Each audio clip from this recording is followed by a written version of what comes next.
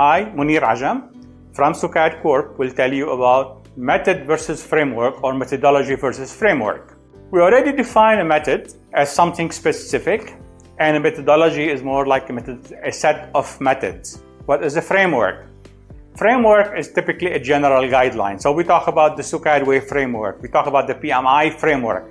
So it's a set of practices, general guideline, some standard, some guide, some principle for managing project or managing the organization project, but is not specific methodology or methodological approach or a specific method. What that means, the framework is usually more of a general guidelines that organization can learn and study and use that guideline, that framework, to develop specific methods that are applicable to their business or industry.